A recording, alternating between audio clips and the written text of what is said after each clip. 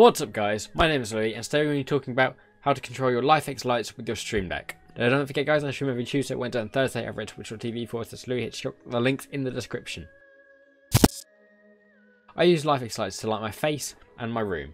I have one light on top of each of my monitors, one above my bed and one in my DIY softbox. By the way guys, I'm working on that video right now, so make sure you're subscribed and hit the bell icon so you get notified when that goes live. Now the StreamDeck is an extremely powerful piece of tech. It allows me to control everything in my stream. However, while I was setting it up, I realised that there wasn't native support for LIFX integration. However, there is integration for IFTTT, or if this then that, and that's what we're going to be using today to control our LIFX lights. So let's just jump over to the computer and we'll get right on it.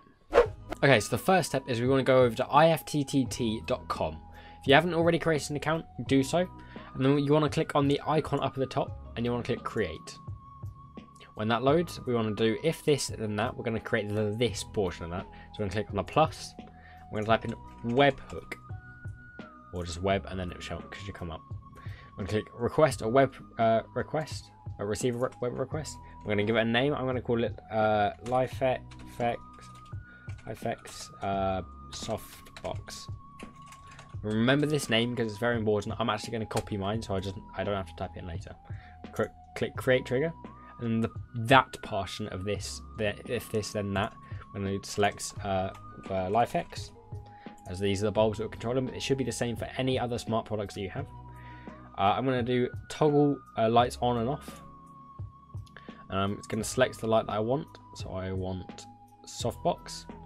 Advanced options is if you're trying to do more complex stuff, but we're not, so we can just leave that for the time being. We're going to click create action, wait for that to load. It might take a while, depending on your internet speed.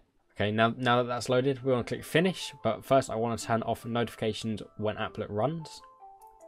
Okay, so now we've created the applet. Now we want to go up to the search bar and type in webhook again. And we want to click services and webhook again. And then we want to go over to documentation. This part's really important to make sure your thing works properly. So I'm going to copy this link. I'm going to open up a notepad. I'm going to paste it into the notepad, and then where the double slashes are, I'm going to type in the name of the applet. So I called it LIFX softbox.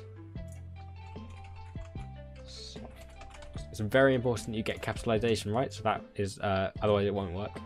Copy that, and then we're going to go over to the StreamDeck software. We're going to click add a website and click that. I don't want to give it a name just yet, and then the URL I want to type, I want to give in the URL that we just changed, and then that should do it. If I now press this button, this light here should turn off, fingers crossed, and there we go. One thing you might want to do is I'm going to go into the StreamDeck app and I'm going to select access and background. That way this website doesn't open every time you press the button. So if I press this now, the light turns on. And that is how you control your LIFX lights with your StreamDeck. Thank you very much for watching guys. My name has been Louis. I stream every Tuesday, Wednesday and Thursday over at twitch.tv/LouisHitchcock. So if you have any questions, just come over.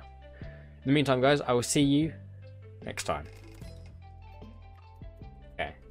Oh, okay, that's nice.